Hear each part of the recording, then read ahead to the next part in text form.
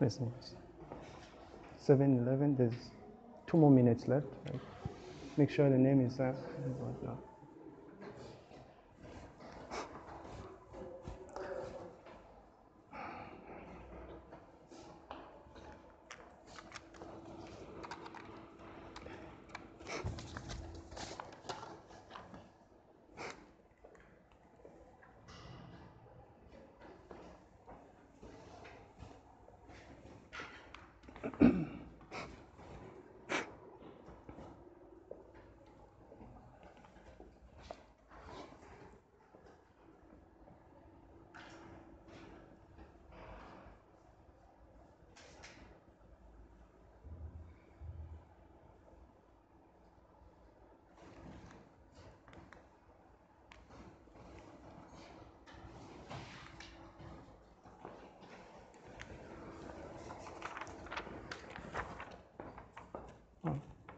You want this? Yeah, but there's less than a minute left. What are you going to do? There's 1 more minute left.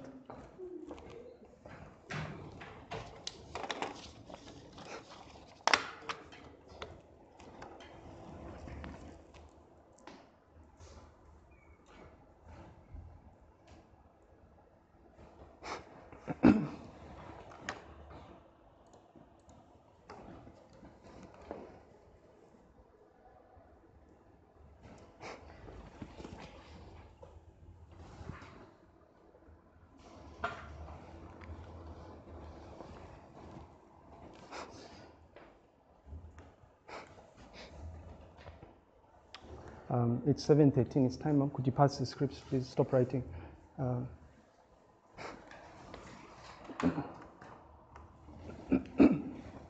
Could you pass the scripts down the aisles, and so to continue with this? Now, for those of you that, I mean, you probably have noticed, this was a question that I think I asked some of you guys. I asked everybody in class actually. A-minus 2D, right? So the people that this question, you were there. You were one of the people that actually remained with one of my whiteboard markers. Yes, John? Yeah? Could you pass down the scripts? But everybody saw the question. Yes, what is the problem? You thought they were what? The 16. Yeah. Firstly, I thought it was a number. Then I had to rub. Then that's when I discovered to say it's a base. Even me at the same situation. Okay. The way the base is. Tough luck. Pass down this, please. That's unfortunate.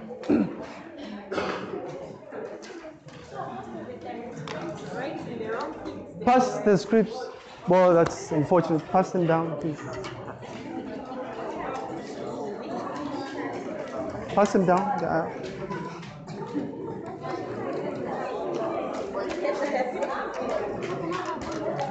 But keep them all if you want. What do you do with them? Keep them. They're yours.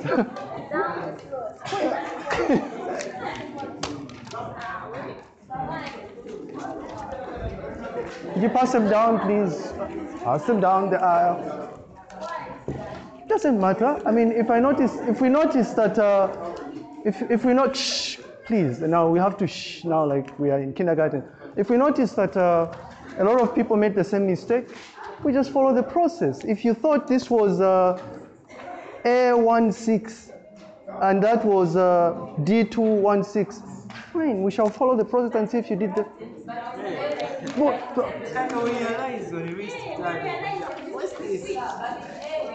Could you pass? All right.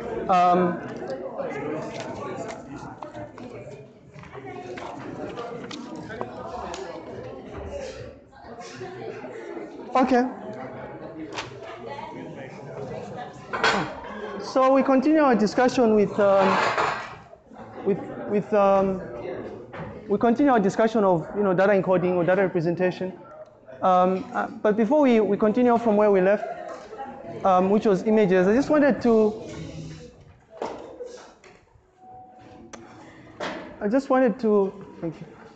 say a few things, right? Just a few announcements here.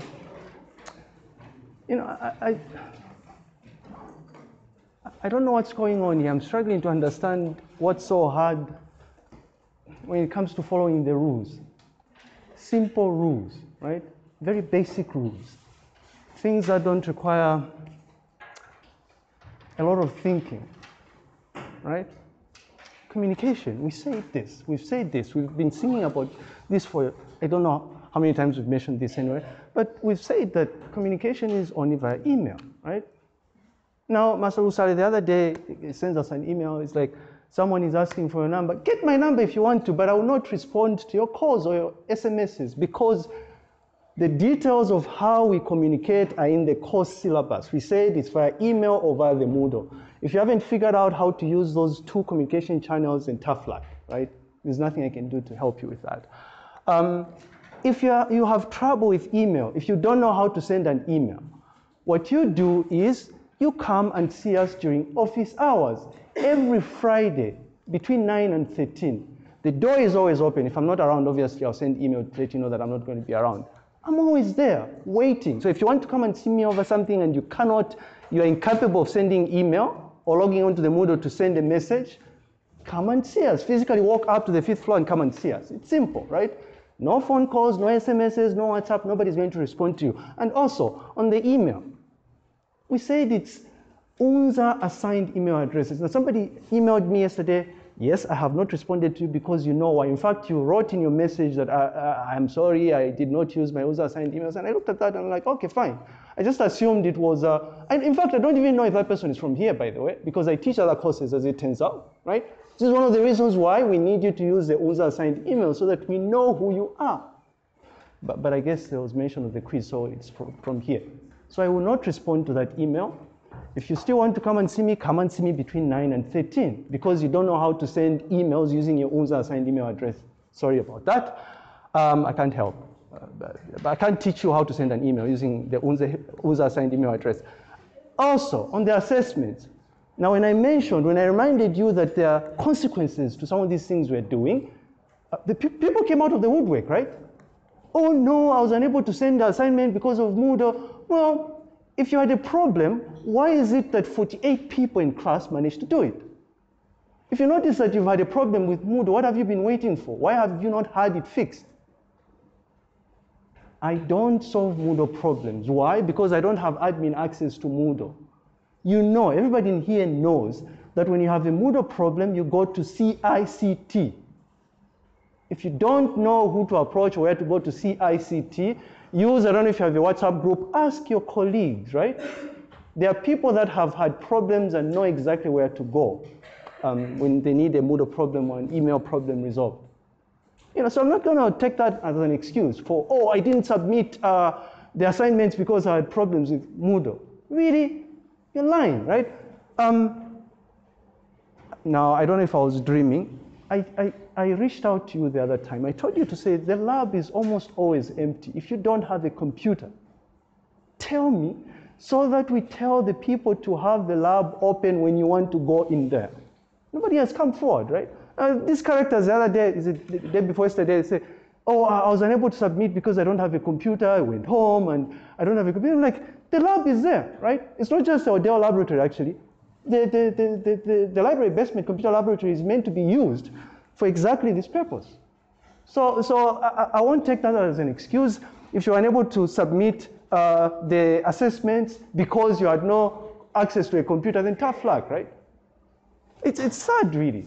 Tied to this, right? This other person is like, oh no, I couldn't send, so somebody else was submitting the assignment on my behalf. When are you going to learn this if you're giving or if you're using your friends to do the work for you? When? When are you going to learn? Right? Don't know. Okay, I'm done my rant. I don't know if there are questions. Are there any questions with regards to that? No questions. So where we left off, right? There's a bit of a mishap here. Yeah, we have to rant sometimes. And again, I'll remind you, these things that you're doing have consequences. If you neglect assessments, there's a high likelihood that you will fail the course. You will. And the most harrowing fact really is that there are people that are repeating a course here that did not bother to submit the take-home quizzes. And I'm sitting there and I'm thinking, what the hell are you thinking, right? What are you trying to do to yourself, really? You failed the course last year, you're repeating the course, and then you're neglecting assessments that are literally easy marks, right? These are easy marks, throwaway marks. You have 24, I guess you had 48 hours, or a little less than 48 hours, to work through something that you'd have otherwise worked through in 11 minutes. And what do? You decide not to bother to submit it. You see, the way this machine works, right? The machine called the UNZA it's so objective that they don't really care so much. If you don't work hard, you can fail even 10 times now, apparently. So you keep on repeating this course until you pass it. So if you were thinking that, oh, because I failed that course last year, then maybe I'll pass this course just because. No, you only pass if you put in the work. Okay, so that's it for the rant. I'm sorry I had to take you back. Was that Wednesday or something? I was trying to do like a live demo and it didn't really work. It wasn't that clear. So what I did was I got some screen grabs to try and kind of showcase this thing I was talking about, the issue of raw image files. So these screenshots really are showing you the process I go through on my mobile device, right? So it might not be the same as the device that you have, just because I'm using, I guess, a different version of Android from what people might be using. And also the camera apps tend to be different, right? So this is specific to OnePlus 3T, right? The camera version 3.0.30, actually, not 3.0.30. So what I do when I want to take raw image files is I have to explicitly configure the application. So I go to the settings and then I activate Pro mode, what they call professional mode. And then once I do that, there are a whole bunch of options that come up on top there. And what I do is I click the raw option and then just specify that I want to take raw images, and then I take the image, right? And you notice that once I take the image, if I use either the built-in file explorer or file manager, or a custom one like this one, this is Astro, I get to see the raw image file, right? The digital negative, DNG file. So this is what I was trying to show last time when the demo kind of like failed. And you really notice that, so these two images were taken within a space of, I guess, they were 5 seconds apart or something, so you notice that the sizes are somewhat different. It's like 5 megabytes instead 1 megabyte, because it's a raw image, right? So again, like I said, typically if you take a raw image file, you won't be able to open it using your default application on your phone. So you can't use the camera. So I cannot open this raw image using the camera application on my phone.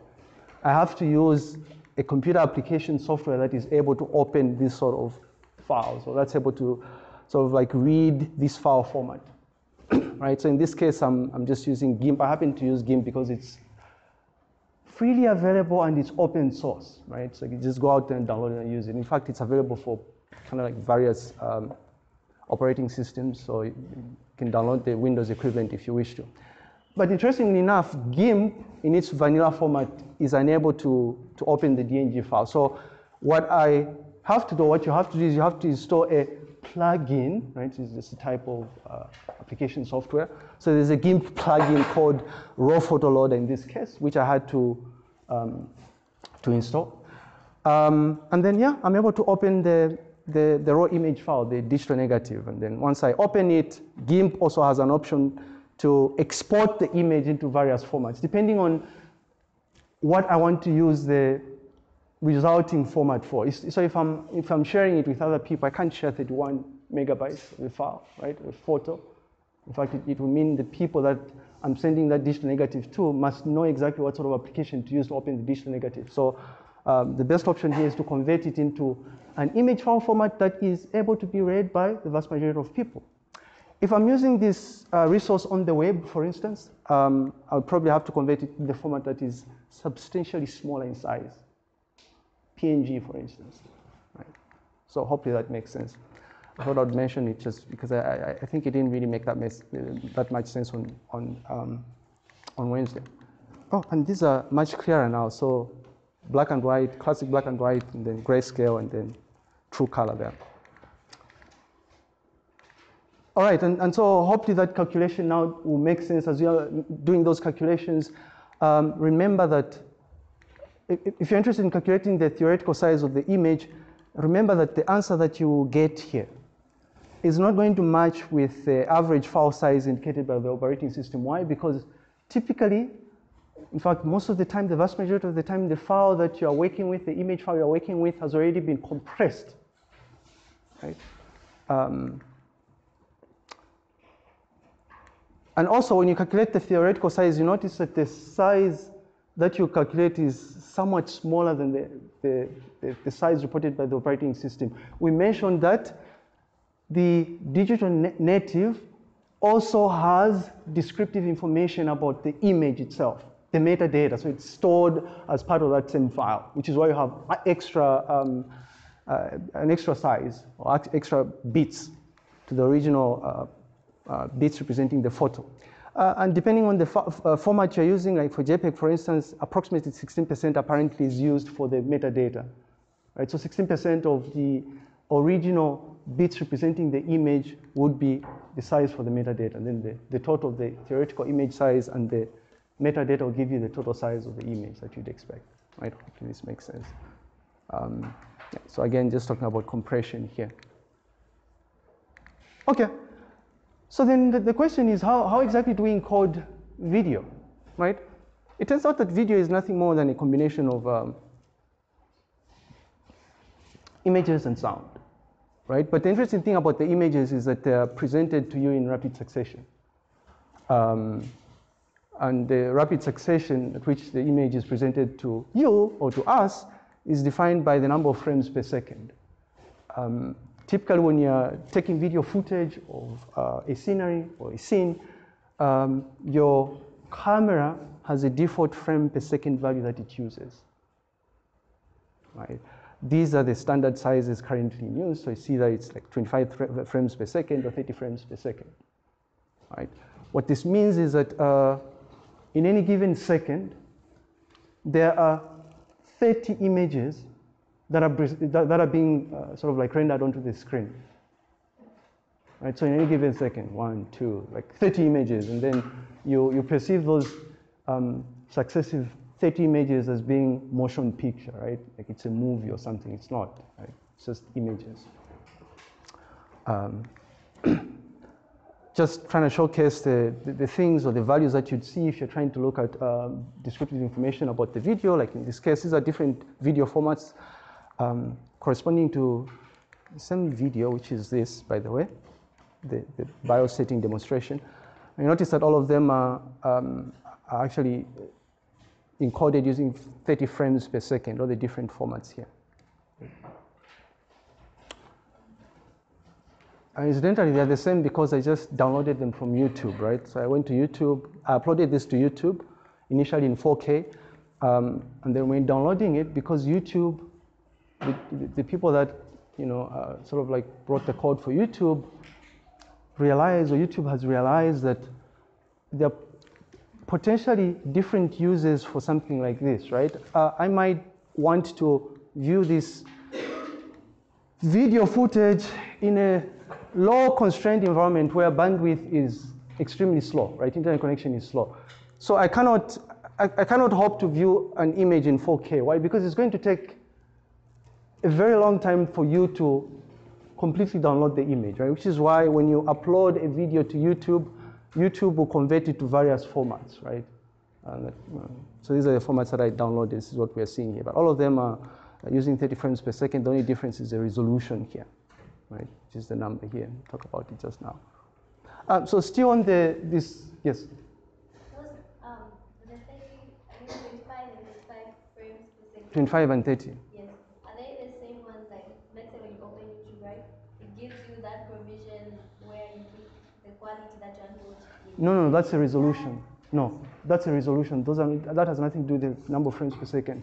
The resolution is similar to what we're describing for images, where the resolution corresponds to the number of pixels that are going to be associated with the video. We'll talk about resolution just now. So this is what you're talking about here. You see, when you see of course, this is not very clear, but there's a 720p somewhere here, 480p, 320p, 144p, right? They correspond, oh, the p's are here, 144p, 240p, 360p, 480p. These correspond to the resolution, right? So it has nothing to do with the number of frames per second. And because it corresponds to the resolution, it's telling you to say, if you're using 144p, for instance, it's telling you to say the horizontal number of pixels are going to be what? 144. Right, and because the average, these days, the average video uses an aspect ratio of 16 to 9, right? You can easily compute what the resulting width is going to be. Right, I don't know if you're making sense. So 144p means that it's going to be a 256 by 144 resolution. Meaning that the image, if you go to YouTube and you decide explicitly, say, I want to view this video using 144p.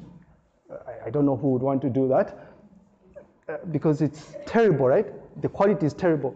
But there are reasons for that anyway, why you might want to do that. What that means is that the number of pixels that are going to be rendered onto your screen are going to be 256 times 144.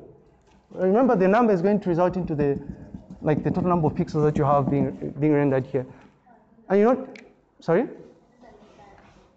number of the quality of your picture or your video is going to be dependent on the number of pixels. Yes. So, but why would you pick less if your screen is large? Why would you pick less? Yes. Because it turns out that the number of pixels dictate the size. We calculated the size of, the number of pixels dictate the size, right? So if you pick a lesser resolution, it means you're going to be using less bundles. What does that mean?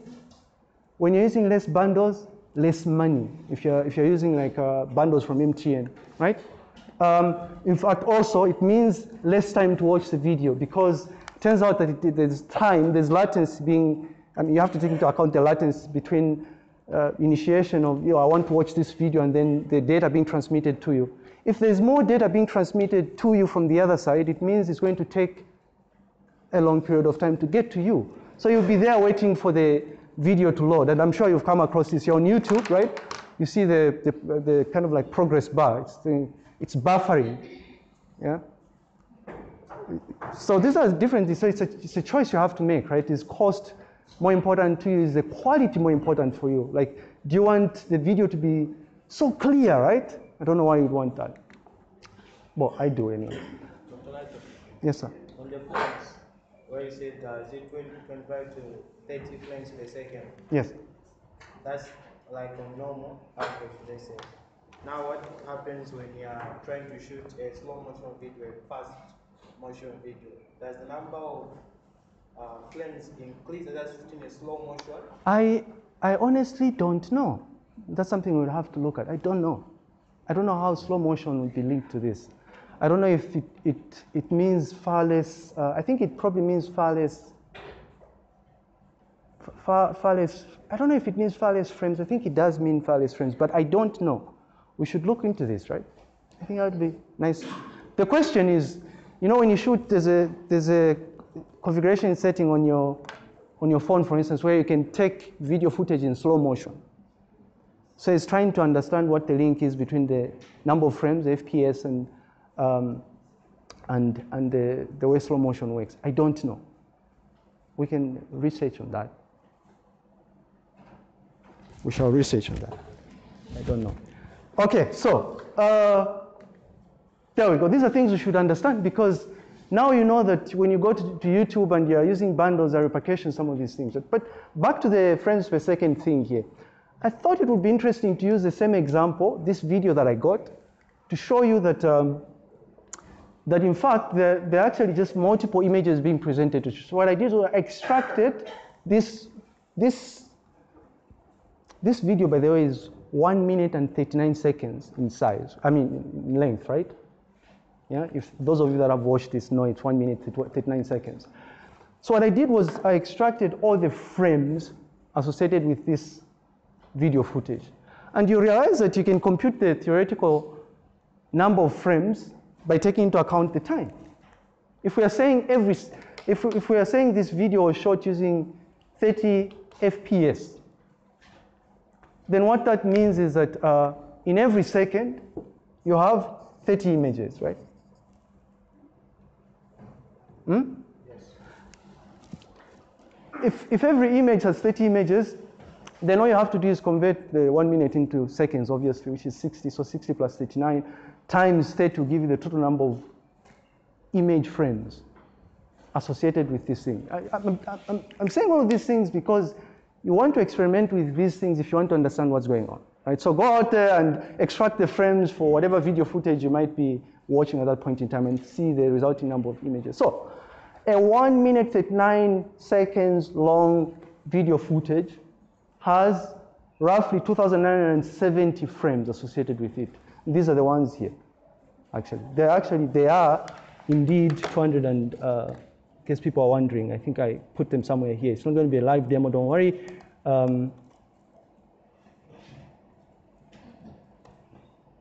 Do you understand this? So I'm going to go to video encoding, and I'm going to go into FPMS. So these are the different frames that are associated with this, with this particular video that I uploaded onto YouTube, the demonstration of the BIOS, how the BIOS works. How cool is that, right? So, yeah. So you can view that as a single image.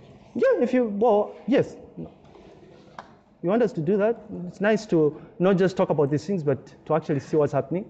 So I'll use Dolphin, which is a file explorer, right?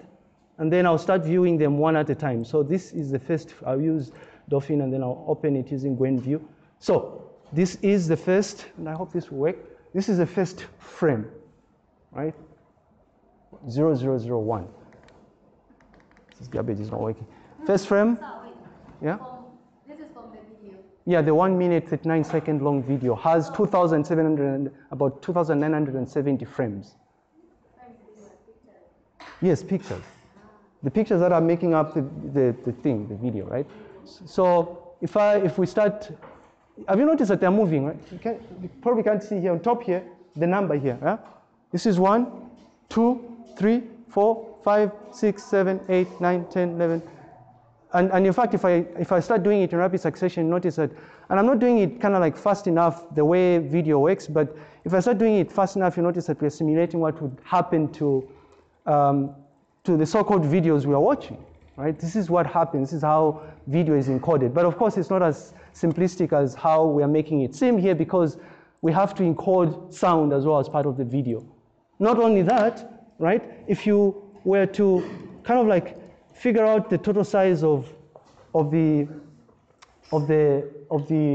images, the total images, you notice that they might be the size might be slightly larger than the file used to extract the frames per second, because it turns out that the so-called codecs, or the software that encode this video, used to encode this video, will apply some sort of compression techniques.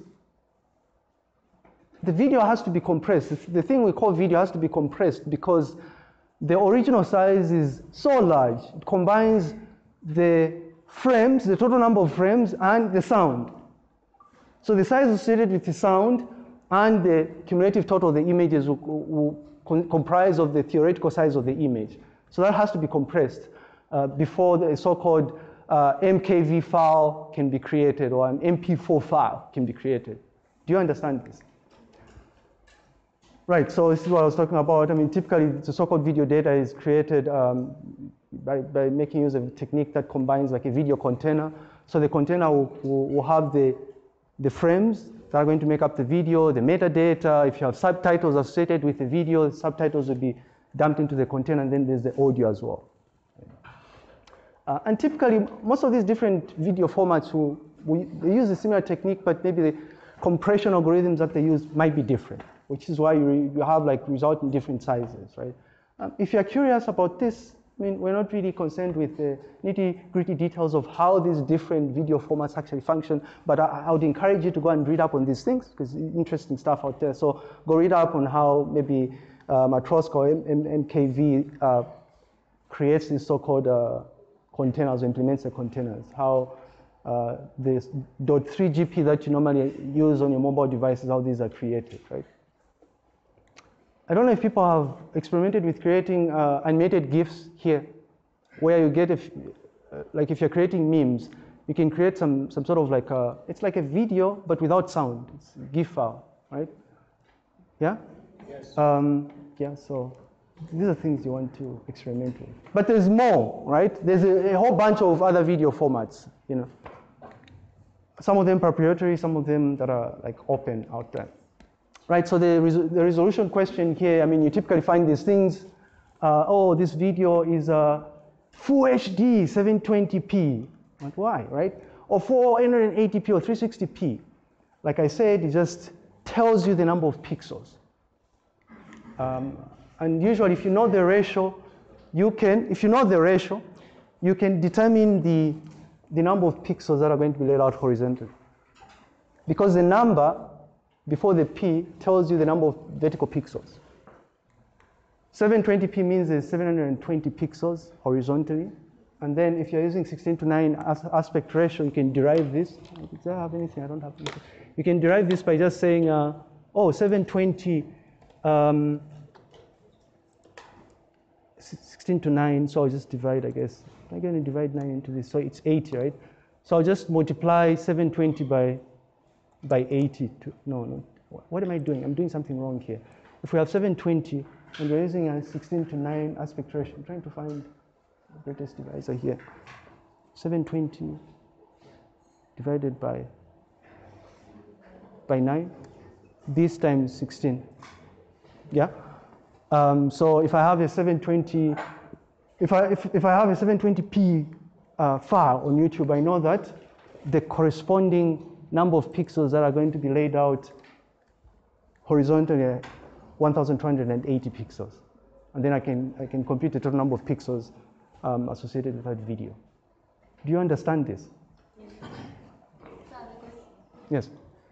When you're using your phone, right, and then maybe you're using 720 pixels. And I hope no one is using bundles. Yes, okay, I don't know, whichever method. Yeah, but yes, yeah. you're using it on your phone.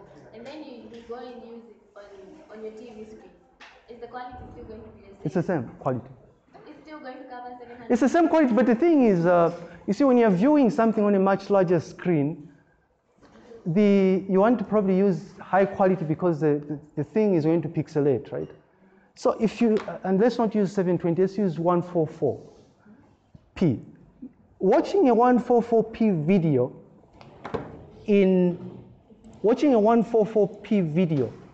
on a phone is fine, you can get away with it, but where's 144p here? I extracted all of them. I'll go to 14, can anybody see 144p? I'm blind, I can't. There is 144p. Let's go to a part where, have you noticed what's happening here? The quality is not that good, but if you were to watch the same video on your phone, you'd probably be able to see much clearer than you are seeing right now, right? Why? Yeah, because the screen is much smaller, right? Yeah, so in fact, that brings us to another discussion on the different resolutions. The different resolutions are there to take into account the fact that different devices are consuming the same media, right? If you are consuming the video using a computer, you probably want to download a much higher resolution. If you're using a phone, you can get away with maybe 360p, which is what I do most of the time, 280p or something. But observe, the same file, but using 4K, which is, and I'll just order these by size because I know 4K is going to be much larger, which is this. Or just go to 1080p. Notice that the video is at least clearer than the 144p we are watching. It's the same video, but different quality. Yeah. Yeah, this is much clearer than it was before. So these are things you want to think about as you are using various types of resolutions associated with a video. You know, so when you're downloading these screencasts that we haven't dumped them in a while now, ask yourself, is quality important? If it is, I mean, you can just download full HD, right? Just use a free UNZA network, EduROM, download them. and then go view them offline on your phone, right?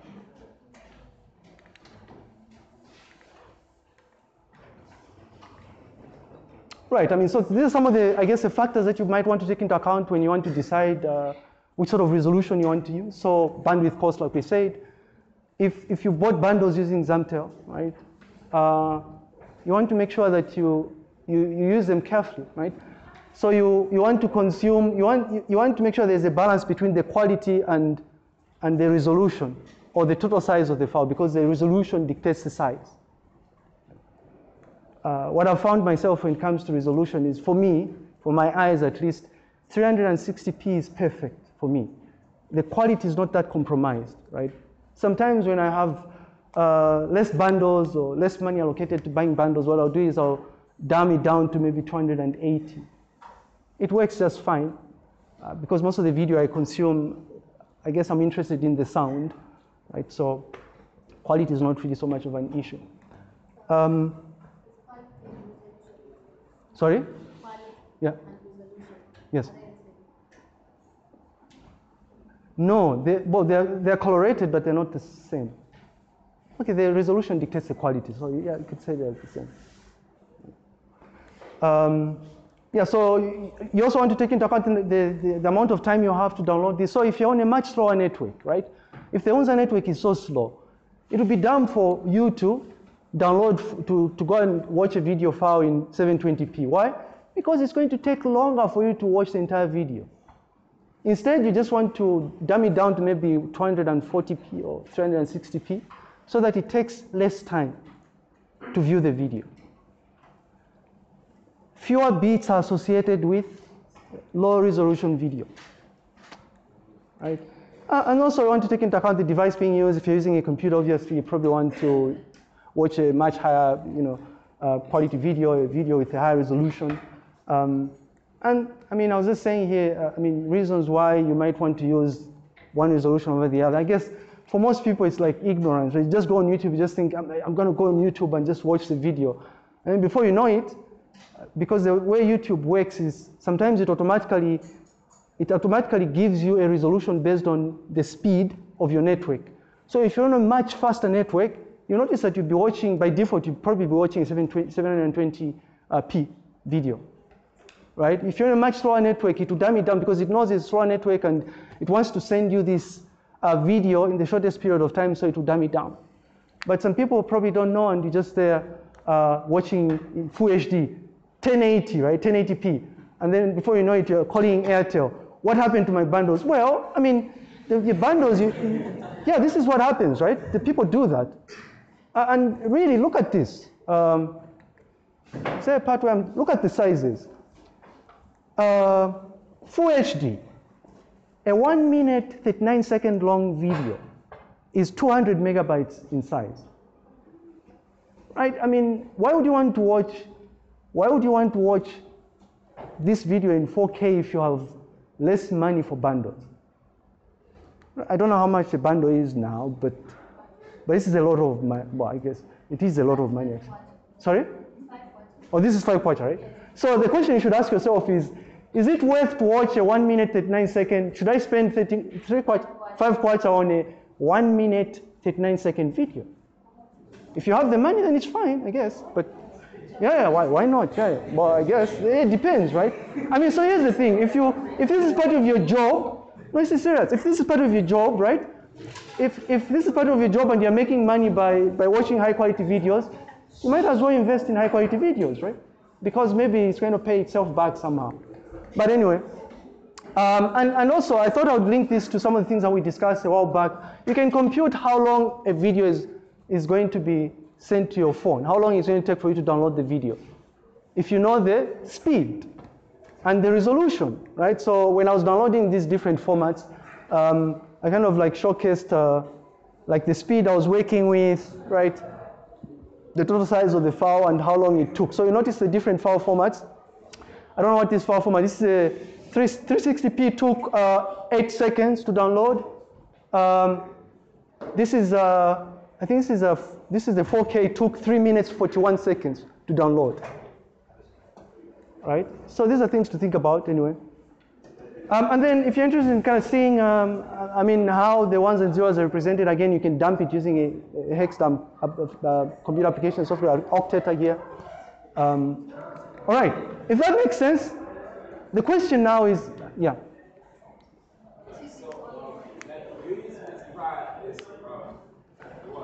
Sorry? The quality of your video, right? Like for example, on YouTube, when you want to watch a video, Yes. does that mean that the one who showed that video had to go for the highest quality possible when shooting the video because it won't be going for like 1080p, like 1080p? Is it like relative to the video taken, or is that just like a general? Well, yeah, it's relative to that. It depends on the original device that was used to take the video, right? So that video that we're using as an example was taken by this phone. I deliberately used 4K. By default, I don't shoot using 4K here. I have to go into advanced mode and change the settings and tell my phone to say I want to shoot this motion picture in 4K for whatever reason, right? Like, so if I'm in the business of creating, if I create videos, maybe music videos for a living, and I work with musicians and whatnot, and I hope there are people in here that are going to do that, because if you look at the quality of videos that we watch here, it's poor quality, terrible, right? They don't know how to do this. No, it's true, and the experts are going to come from here that are going to be doing the right things. So the device is going to dictate what sort of resolution is going to be used. But it's up to you as an individual. If I'm uploading that file to YouTube, for instance, when I was uploading to YouTube, I decided to upload it in 4K. But if I didn't have enough bandwidth to upload the 4K, I could have dumbed it down to maybe 720 and uploaded the 720 file format. So what happens is the type of resolution that you upload to a platform like YouTube is dependent on you, the person taking the video footage, and the device that you're using. If it's capable of taking 4K video, then you have access to 4K, which you can upload to YouTube. And then what YouTube will do is it will derive from 4K the other formats. Have you noticed that there are certain videos on YouTube where you don't have access to full HD? Maybe the highest resolution you have access to is 320p. If you have an old phone that is incapable of taking 4K, there's no way you can move up from a lower resolution to a higher resolution, right? Okay, so if that makes sense now, the question is, how then do we encode sound? If there are no questions about video, right? We looked at text and whatnot. The question now is sound, right? How do we get to encode sound? It turns out really it's the same physics we did grade 7, I think. Sound waves. Excuse me, this is not a joke, right? When did we discuss sound waves in science? Okay, fine, in grade 9. Yeah, grade 7, grade 9. So it turns out, right, that sound is nothing more than, and I'm trying to make sure we just discuss sound. Sound is nothing more than a series of vibrations in the air. So when you're listening to Light on Speak, right, it turns out that, there's going to be like changes in atmospheric pressure because of the sound vibrations that I'm producing, and then the changes in atmospheric pressure are going to hit your eardrums, and then you listen to the sound, right? The same kind of technique is used by a computer, right? But you notice that when we're working with a computer, there's two things that we have to do. There has to be a way in which we are going to convert the sound waves into digital format. And then there has to be a way in which we're going to convert the digital format that we've stored onto the computer to sound waves so that we listen to it later on, right? Yeah? And so this is why you have microphones. I use this microphone because it simulates like the eardrum, right? So what's happening behind the scenes is dictating it's taking into account the changes in atmospheric pressure. Those things, the microphone converts the sound waves into electric signals. The electric signals are going to be converted into digital form by what? By your sound card, right? So this thing is being connected here. There's a sound card, obviously, right? The sound card has an analog to digital converter, right? So that it converts the analog or the electric signals into digital form. Once they are stored in digital form, the opposite has to happen. The digital data that we have has to pass through a DAC or a digital to analog converter, DAC. right? And then the digital to analog converter sends the output to the speaker, right? The speaker converts the electric signals into sound, and then we're able to listen to that, right? So this is how sound works, superficially. But it turns out that there are a number of things that are happening behind the scenes here. So when the analog signal is being converted into, so it's like an example of an analog signal here, right? Because it's a continuous stream, as we are talking, continuously recording this thing, right? You notice that it's a continuous, these so-called vibrations are continuous, right? Normally sound is represented using this sine wave, right? So there's a continuous stream of data that's being passed into the microphone. And it turns out for us or for the analog to digital converter to actually work, it takes into account two things, right? It takes into account the rate at which we are taking note of the electric signals, right? Which is, I guess, what's referred to as sampling, right? And then it also takes into account what they call quantization. So how often or how much of this quantity we're able to get, the electric signal. Do you understand? The sound is being converted into digital form. So the converting to digital form means that we have to associate numbers that are going to be interpreted by the computer. The numbers that we're able to associate to this sine wave, these numbers here, are dictated by the bit depth, similar to the way color depth works.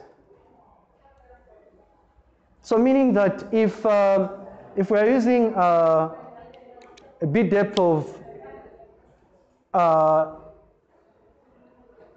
4, for instance, or 8, means that the different values that we're able to use to quantize this digital sound here are going to be what? 2 to the power 8. Different values. Do you understand? Yeah. Okay, so you notice that, so two things that we're taking into account, sampling rate and bit depth, right? And typically this is what you see here. So the sampling rate usually would tell you to say, in a given second, take X number of values. Let's say assuming we had a sampling rate of 20, for instance, as an example, 20 hertz. It means that within a second, we're going to get these different, how many values? 20 values of these quantized values here, right? 20 of them. So you notice that the higher the sampling rate, the more clear the sound is going to be, because you're getting more of these values. Yeah? And the reason you're getting these values is because at some stage, you see, you get these values at some stage. What you're doing with a digital to analog converter is you are reconstructing this sound wave using the values that you are taking.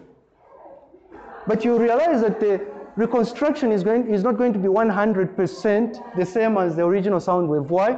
Because this is a continuous stream of information. You're not getting all the continuous stream of information. It's just bits and pieces of this. So when you reconstruct it, and in fact, if you look at literature, sometimes the reconstruction will be represented as what? Let's say you have these things that you're using to reconstruct. It will be represented as something like this, right? Like it's not, although this is not the correct way of representing a sound wave, but it's not going to be the same as the original sound wave. Do you understand? Right? We have what? Okay, can we finish off sound Monday, right? We'll finish off sound and then and look at compression. Or maybe we can continue and finish. Oh, I thought people were... we never have class though. Okay, this is strange. Okay, thanks a lot, guys. Now, I don't know if there were... We're not having like this Sunday. No, there's no class. We did all the makeup. Well, we can have class if you want to. No. Don't have time. Sorry? Sorry? Do you want revision? We can do revision on Wednesday if you want revision, right? On Wednesday. Yeah, on Wednesday or Monday or something. But what revision do you want? We've done number systems and this is what we do.